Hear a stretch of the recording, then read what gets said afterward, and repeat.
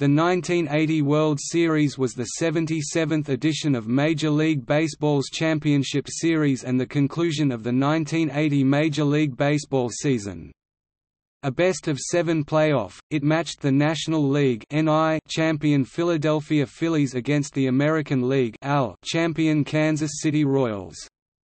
The Phillies defeated the Royals 4-2 to capture the club's first World Series championship in franchise history. Phillies third baseman Mike Schmidt was named as the World Series MVP.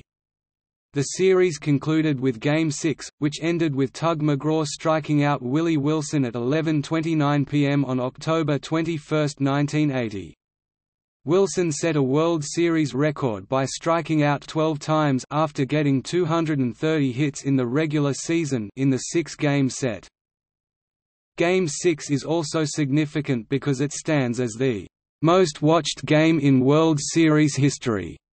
With a television audience of 54.9 million viewers, the Kansas City Royals became the second expansion team, and the first American League expansion team, to appear in the World Series. The AL would have to wait until 1985 before one of their expansion teams—the Royals themselves—would win a World Series. This was the first World Series played entirely on artificial turf.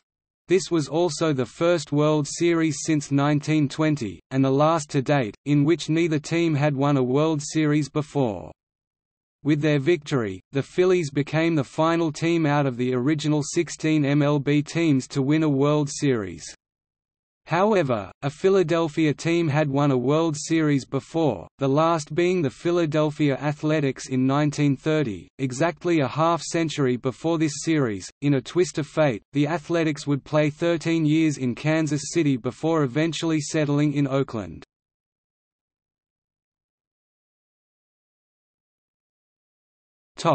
Background. The Philadelphia Phillies won the National League East Division by 1 game over the Montreal Expos, then defeated the Houston Astros, 3-2, to win the National League Championship Series. The Kansas City Royals won the American League West Division by 14 games over the Oakland Athletics, then swept the New York Yankees for the American League pennant. Two first-year managers, Dallas Green of the Phillies and Jim Frey of the Royals, found themselves with an opportunity to do what no other manager had done before them, win a first World Championship for their respective clubs. This was the first appearance for the Phillies since losing to the New York Yankees in the 1950 series and just their third overall, having lost also to the Boston Red Sox in 1915. The Royals entered the league as an expansion team in 1969. They had early success under the leadership of Whitey Herzog, winning their division from 1976 to 1978, but each year they would lose to the New York Yankees in the American League Championship Series, exacting revenge with a sweep of the Yankees in the 1980 ALCS. The Phillies had a strikingly similar run entering this series, as they were also divisional winners from 1976 to 1978, losing to the Cincinnati Reds in 1976 NLCS and the Los Angeles Dodgers in 1977 and 1978, before regrouping in 1980 and triumphing over the Houston Astros in the League Championship Series.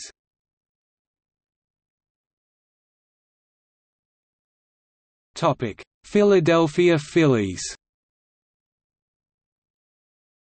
The Phillies seemed to have it all, including eventual 1980 Most Valuable Player, third baseman Mike Schmidt, 48 HR, 121 RBI, .286 BA, and Cy Young Award winner, lefty Steve Carlton, 24-9, 2.34 ERA. This mostly veteran club finished between first and third in almost all offensive categories in the National League. 39-year-old Pete Rose led the club in hits 185 and doubles 42, while speedsters center fielder Gary Maddox and utility outfielder Lonnie Smith combined for 68 steals. The pitching staff was just good enough, led by Carlton and 17-game winner Dick Ruthven. In the bullpen was the ever-enthusiastic screwballer Tug McGraw, who was making his third trip to the series, having ridden the bench with the New York Mets, winning in 1969 and losing in 1973.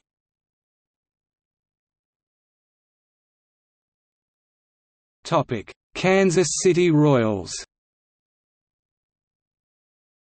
The Royals had a most valuable player of their own in the indomitable superstar, third baseman George Brett, who flirted with the sacred .400 mark all summer with an average above .400 as late as September 19, before settling for a .390 batting average. The unquestioned heart and soul of the Royals was surrounded by a solid core including veteran Royals, Amos Otis, super-designated hitter, Hal McRae, solid second baseman, Frank White and switch hitter Willie Wilson, who finished the season with 230 hits and 79 stolen bases. The pitching staff had 6 players with 10 or more wins, led by 20-game winner Dennis Leonard (20-11, 3.79) and left-hander Larry Gura (18-10, 2.95). Submariner Dan Quisenberry won 12 games out of the bullpen and accumulated 33 saves, tied for best in the American League with Rich Gossage.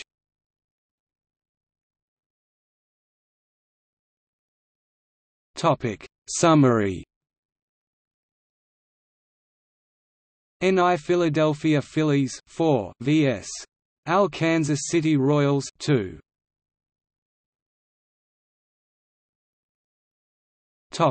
Matchups.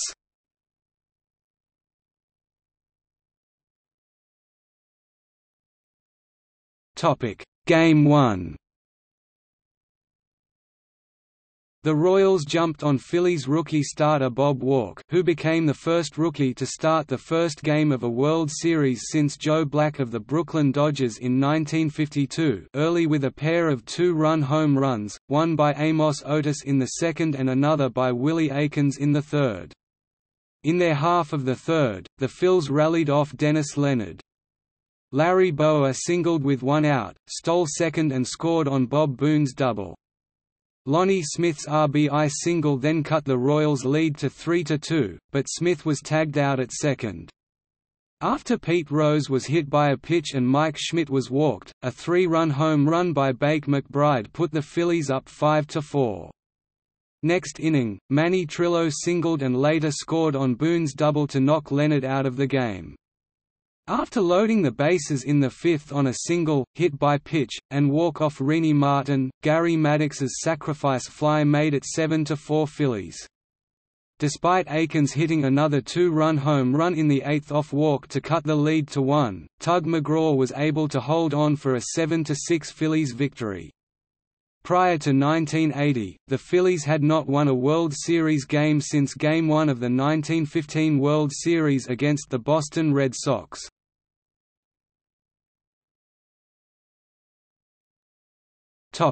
Game 2. Game 2 was a pitcher's duel between left-handers Larry Gura and Steve Carlton. After a 1-out single and subsequent double in the fifth, Manny Trillo's sacrifice fly and Larry Bowa's RBI single put the Phillies up 2-0. The Royals cut it to 2-1 when Amos Otis scored from second on Trillo's error on Willie Aikens's ground ball in the sixth.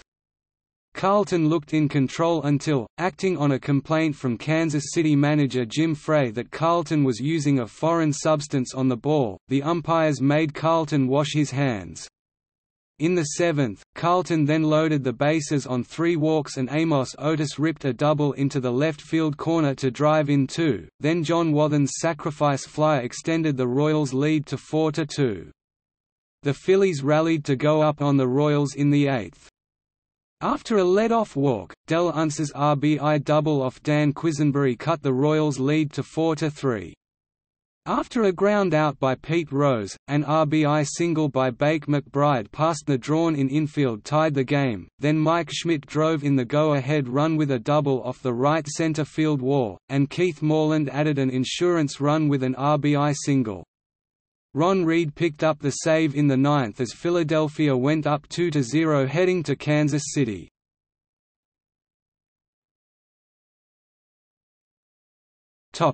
Game 3. KC got back in the series with a thrilling extra-inning victory in Game 3. George Brett, having returned from minor surgery after Game 2, began the scoring with a home run into the right field stands in the first off Dick Ruthven. The Phillies loaded the bases in the second off Rich Gale with 1 out on 2 singles and a walk, but only scored once on Lonnie Smith's groundout. In the fourth, Willie Aikens tripled with 1 out and scored on Hal McRae's single, but Mike Schmidt's home run in the fifth again tied the game and knocked Gale out of the game. Amos Otis gave the Royals a 3-2 lead in the seventh with a home run, but Pete Rose's RBI single with 2 on in the eighth off Rennie Martin, who had relieved Gale, again tied the game. Ruthven pitched 9 innings and was relieved in the 10th. The game headed into extra innings and in the bottom of the 10th, Willie Aikens drove in Willie Wilson with a single to left center for the game-winning run off Tug McGraw.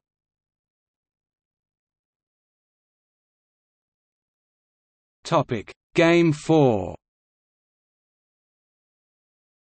A beautiful Saturday afternoon was the setting for Game 4. The Royals jumped all over Phillies starter Larry Christensen in the bottom of the first. Willie Wilson doubled, George Brett tripled him in, and Willie Aikens smashed his third home run of the series. The onslaught continued when Amos Otis doubled in Hal McRae, who had also doubled, to give the Royals a 4-0 lead right out of the gate. Christensen would only last 1/3 of an inning before being relieved. After the Phillies scored a run in the second on Larry Bowa's RBI single off Dennis Leonard, Aikens hit his second home run of the game in the bottom half and became the first player in World Series history to have a pair of 2 home run games.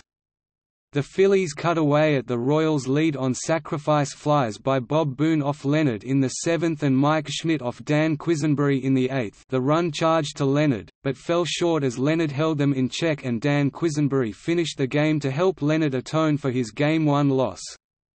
The Royals won 5-3 to tie the series.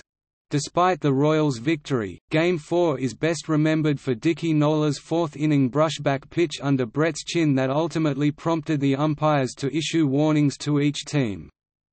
Brett told Baseball Digest in March 1998 that he had no idea if that brushback pitch by Knowles turned the series around. All I know is we lost. Mike Schmidt, in his book Clearing the Bases, called it the greatest brushback in World Series history. Aikens later said that he had been expecting it to happen to him, in retaliation for his 2 home runs.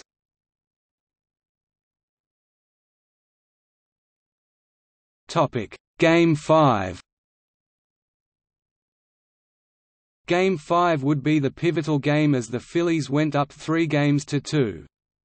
The game was scoreless until the fourth when Mike Schmidt hit a 2-run home run to right center off Larry Gura. After 2 led-off singles and a sacrifice bunt, George Brett's RBI groundout in the fifth off Marty Bystrom cut the Phillies' lead to 2-1. Next inning, the red-hot Amos Otis tied the game with a lead-off home run. After 2 singles, Bystrom was replaced by Ron Reed, who allowed a sacrifice fly to UL Washington to put the Royals up 3-2. After the Phillies threw out a KC runner at the plate to keep the game a 1-run affair, they marched to victory by coming back in the 9th off Dan Quisenberry. Schmidt led off the inning with a single, and Del Unser drove him home all the way from first with a double down the right field line. After a bunt moved Unser to third, Manny Trillo drove in the go-ahead run with a line shot that ricocheted off pitcher Dan Quisenberry for an infield hit. In the bottom of the 9th, the Royals threatened by loading the bases with 2 out. The Royals stadium crowd were standing hoping for a dramatic KC win. But Tug McGraw silenced the crowd by striking out Jose Cardinal with a high fastball to end the game.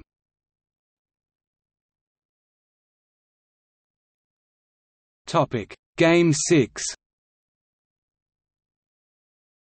Game 6 would be the culmination of the first Phillies championship ever.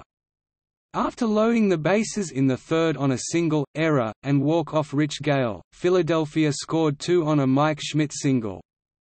In the fifth, Rennie Martin allowed a double and walk, then Bake McBride's RBI groundout off Paul Splittorff made it 3-0 Phillies. Next inning, Larry Bowa doubled with 2 outs and scored on Bob Boone's single, making it 4-0 Phillies. Steve Carlton pitched 7 innings while Tug McGraw pitched 2 for the save. Kansas City threatened by loading the bases in the 8th and the 9th, but only scored 1 run, on Al Washington's sacrifice fly in the 8th. In the final frame, a foul pop-up by Frank White near the first base dugout came out of Phillies catcher Bob Boone's glove only to be caught by Pete Rose, who came right by Boone's side. Then McGraw struck out Willie Wilson for the third and final out. It was the 12th time Wilson struck out in this series, setting a new World Series record. The previous mark had been 11, jointly held by Eddie Matthews and Wayne Garrett in 1958 and 1973, respectively. Ryan Howard would break Wilson's record by striking out 13 times in the 2009 World Series, ironically on a Phillies team which lost to the New York Yankees.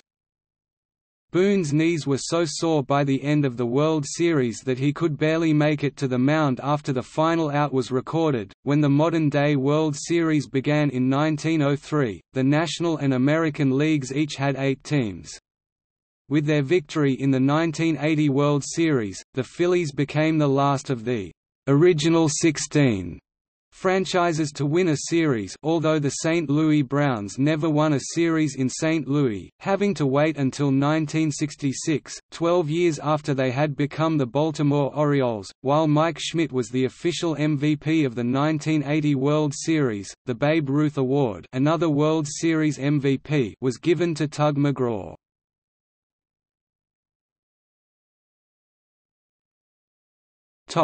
Composite box. 1980 World Series 4-2, Philadelphia Phillies (NL) over Kansas City Royals (AL).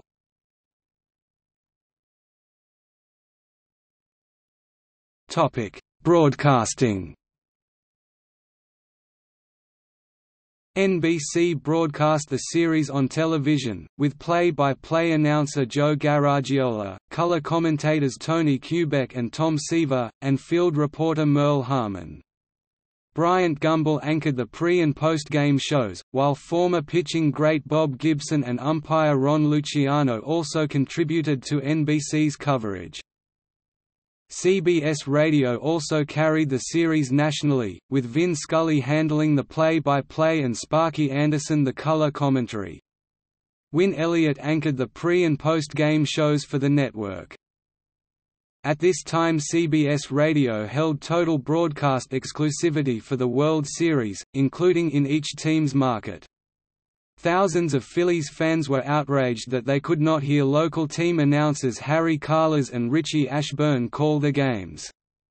They deluged the team, the networks, and the commissioner's office with angry letters and petitions. The following year Major League Baseball changed its broadcast contract to allow the flagship radio stations for participating World Series teams to produce and air their own local series broadcasts. The CBS radio feed could potentially be heard in those markets on another station which held CBS's rights. When the Phillies next won a World Series, in 2008, Carles was able to make the call of the final out. This series is tied with the 1978 World Series for the highest overall television ratings to date, with the 6 games averaging a Nielsen rating of 32.8 and a share of 56.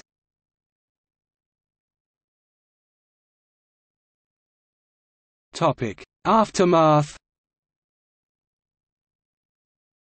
Minutes after the final out, Pennsylvania Governor Dick Thornburgh issued a proclamation declaring the next day, "Philadelphia Phillies Day," in the state. That day, a parade down Broad Street celebrated the Phillies' win. About 500,000 attended the parade, the first ticker-tape parade down Broad Street since the Flyers won the Stanley Cup in 1975, as it made its way to John F. Kennedy Stadium. Another 800,000 gathered around the stadium. The parade was part of a day of statewide celebrations throughout Pennsylvania. Per Thornborough's proclamation, in 1980, all four of Philadelphia's major professional sports teams played for the championship of their respective sports, but only the Phillies were victorious. The Sixers lost to the Los Angeles Lakers in mid-May, 8 days later the Flyers lost to the New York Islanders, and the Eagles would lose to the Oakland Raiders in Super Bowl XV in January 1981. Soon after the World Series, members of both teams played for a week on Family Feud with host Richard Dawson. The week of shows was billed as a World Series rematch week. The Royals won 3 out of the 5 games played, with all the money going to charity. The 1980 World Series was the first of numerous World Series that journeyman outfielder Lonnie Smith, then with the Phillies, participated in. He was also a part of the 1982 World Series as a member of the St. Louis Cardinals, 1985 World Series as a member of the Kansas City Royals, and the 1991 and 1992 World Series as a member of the Atlanta Braves. The two Braves seasons were the only years in which he played for the losing team in the series. 3 men who played in the 1980 series, John Vukovich, Dan Quisenberry, and Tug McGraw, have died of brain cancer. Bobby Mercer and Johnny Oates, who played for the New York Yankees against the Royals in that year's ALCS, also succumbed to the disease, as did 1980 Yankees manager Dick Howser, who also managed the Royals to the 1985 World Series title, and Ken Brett, who pitched for Kansas City in the 1980–81 regular seasons. Royals pitcher Paul Splitoff died of melanoma and oral cancer May 25, 2011. Umpire Bill Kunkel died of colon cancer on May 4, 1985.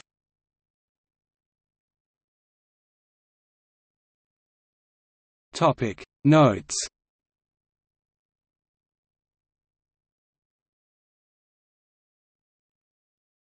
Topic See also